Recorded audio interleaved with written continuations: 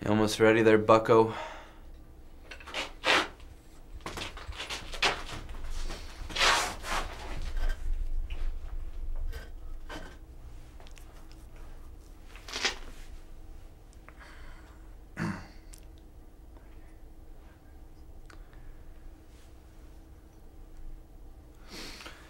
Well, hello. Carlton G. Judebaker here, documentarian and debunker of life's wonders. I travel the earth in hopes of unveiling the truths behind the secrets that have captivated man for centuries.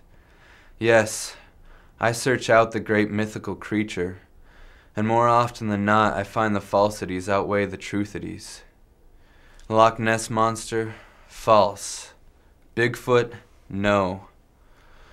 Leprechauns? There is no pot of gold at the end of that rainbow. Insect minds created these folkisms.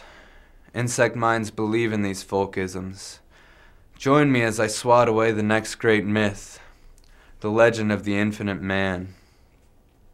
Dating back to the early 1900s, there have been photos that have surfaced of this man, eating in diners, posing in front of cars, and yes, even swimming.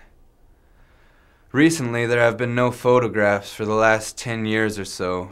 But a week ago, these two outdoor enthusiasts took this photograph.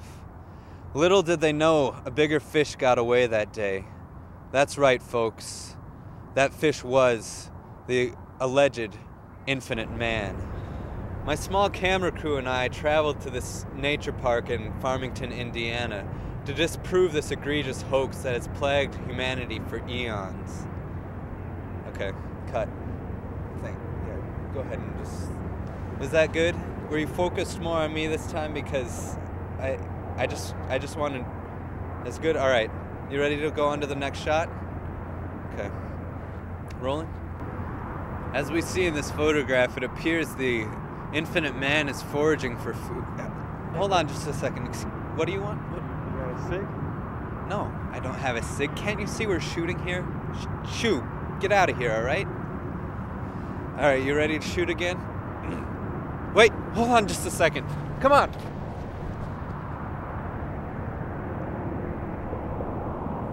My old cameraman was always at the ready. He didn't stay in the tent until 7 in the morning every morning like you do. I'd really appreciate it if, Oh man! Come on!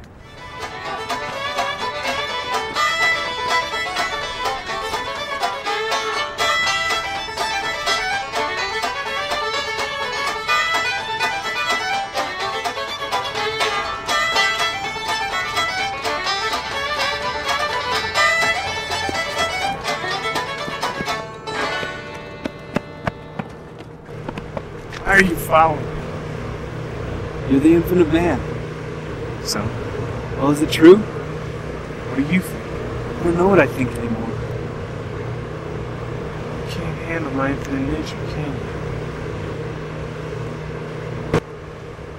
you? You now bear the weight of infinity.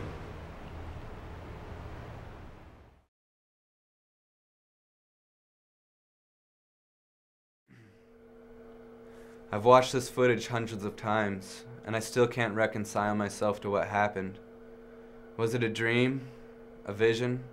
Did the supernatural really occur? After my experience, my cameraman Raleigh and I parted ways. And when I realized what was happening, it was too late to document the weird consistency of my existence. But I still needed someone to tell me I wasn't crazy. Raleigh, come up from behind that camera.